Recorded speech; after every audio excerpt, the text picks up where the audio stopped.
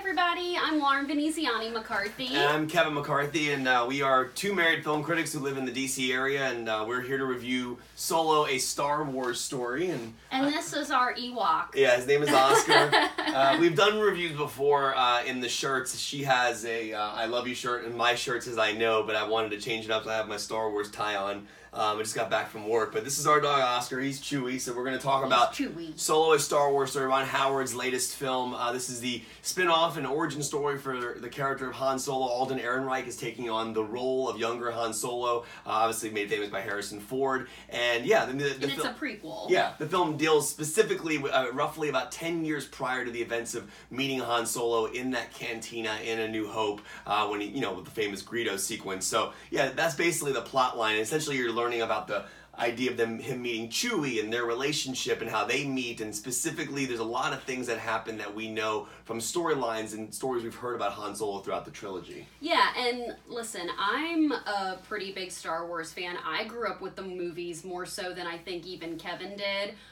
We were both blown away with The Force Awakens. The Last Jedi, we were both a little disappointed. Rogue One I thought was really good, especially like the third act. So this one, to be honest, I didn't have a lot of high expectations going into this film, but I will say I had a lot of fun with it, and I do like it better than The Last Jedi. Yeah, it's definitely better than The Last Jedi for sure. I still wish we could see Phil Lord and Chris Miller's movie. For people who aren't aware of that, Chris Miller and Phil Lord had shot a lot of the movie prior to leaving the project, and Ron Howard stepped in to reshoot a lot of the film. There is still Phil Lord and Chris Miller's footage in the movie. Some of their footage still exists. One thing I will say about Alden Ehrenreich, by the way, is that he doesn't impersonate Harrison Ford, which I love that. I mean, they could have easily gone with somebody who sounded and looked exactly like him, but you have to understand this is roughly 10 years prior to New Hope, so this Han is not the same Han we already know. Like this guy is vulnerable. He's not. He's arrogant, but he's not as arrogant as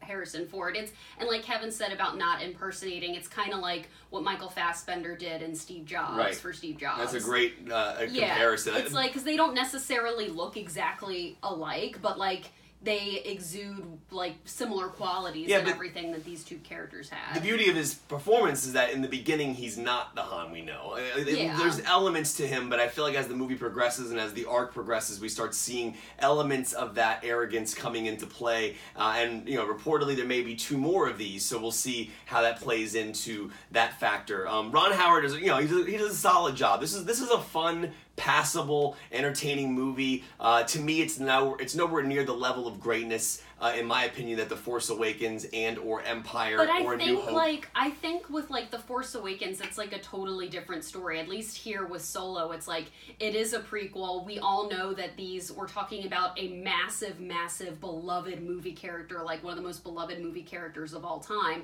So I think like we can't necessarily compare. I can't compare it to Force Awakens just because like that's just. I mean, yes, it's not as good as Force Awakens. It's better than Last Jedi. Whatever. Force Awakens and Empire Strikes Back and New Hope and Return of the Jedi are on completely different levels of quality and storytelling.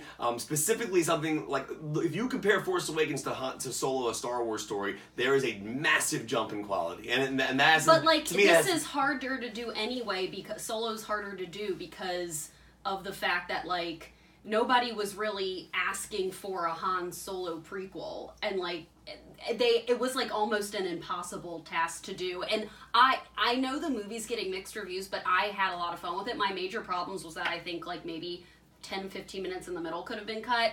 But I thought the performances were great. I thought Alden was great, Emilia Clarke, Woody Harrelson, Paul Bettany, Donald Glover. Everybody's. Glover's really good. The movie needed way more Lando. I was satisfied with how much Lando was in it. I think Donald Glover is perfect as Lando. He really captures exactly what Billy D. Williams captured with the character years ago. I wanted more of that character. To me, the highlight of this film is the Han and Chewie relationship. Yeah, definitely. I love their aspect. I think Jonas is really, really amazing as Chewbacca, and that whole dynamic between those two is fantastic. One technical thing, Ron Howard did a really cool thing on this particular film with Bradford Young, the cinematographer, where they were able to actually give the actors actual visual effects in front of their faces while in the Millennium Falcon cockpit. That's so cool. specifically, like when they're going into light speed, the actors had screens in front of them that actually showed the light speed visual effects, so the light from the light speed could interact with their faces naturally versus having to put it on a green screen. And Ron Howard said that was the first time they've ever been able to do that in a Star Wars film in the Millennium Falcon cockpit. So that to me added a very cool level of immersion. I think the film does have some pacing issues. The middle and the end have some issues. It feels like it goes on forever. But performance-wise, to me, this film is fine. I didn't feel that way about... I mean, yes, 10 minutes in the middle, I thought that the third act was great, and I actually really liked the ending. I thought it kept going. I remember I was thinking about I'm a big Kevin Smith fan. There's a scene in Clerks 2 where Jeff Anderson is breaking down Lord of the Rings versus Star Wars, and there's this whole bit, and then there's this idea that Lord of the Rings had this concept where it would not end in Return of the King. That's kind of how I felt about this movie. After the third act. After a very specific action scene, which I think could have been a climactic moment of the movie, it keeps going. But there's also a scene at the end that's like...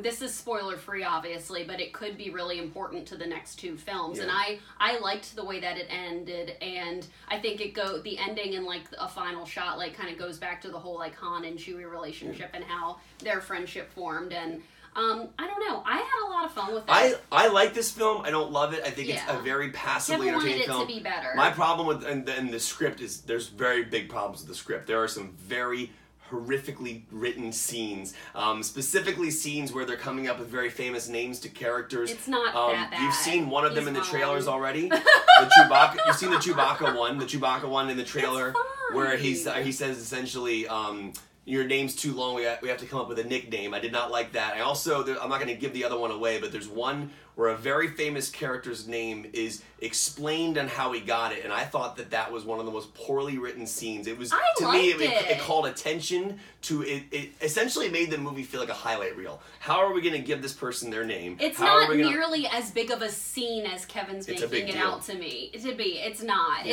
It's like a 10-second thing. Yeah, and the weird thing is, we're arguing, but we're not that far off in ratings. No, I just did like it more than you. I feel like I did like it way more than you, though. I think the film is fine. It works. It has great action, great performances. Alden's fantastic. Donald Glover's great. Woody Harrelson's great. I had problems with the script. Your major problems with screenplay, and it could be a little shorter. And pacing, and also, so I gave it a 3.5 out of 5, which is essentially a B-. So my ranking, and then Lauren can give hers, I would go Empire number 1, Force Awakens 2, yes, I think I like it better than New Hope. New Hope 3, then I would go Return of the Jedi, then I would go Rogue One, then I would go this film, then I would go Last Jedi, then I would go Episode 3, Episode 1, Episode 2.